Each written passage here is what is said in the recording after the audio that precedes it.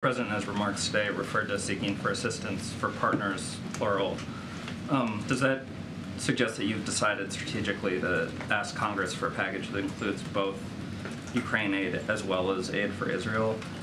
And, Chairman McCall suggested even including border and Taiwan money and that. I'm just kind of hoping you could give a state of play of how you guys are thinking about this in your interactions with the Hill. So I'm not going to get ahead of the President's request and not going to take the place of the OMB director who will present the request that we send up. But the President was very clear today that we will be making a request to the Congress.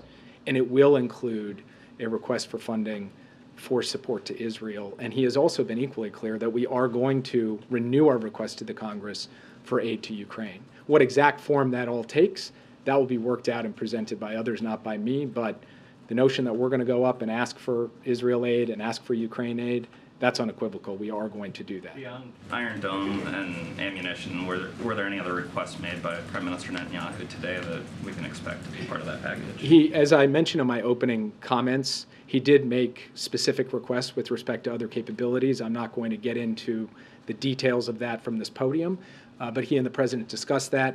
I spoke with Lloyd Austin, who was on his way to the NATO Defense Ministerial, about those requests. Secretary Austin is following up on that. And as I said in my opening comments, you can expect to see American planes flying into Israel to deliver military capabilities to support Israel. Yeah.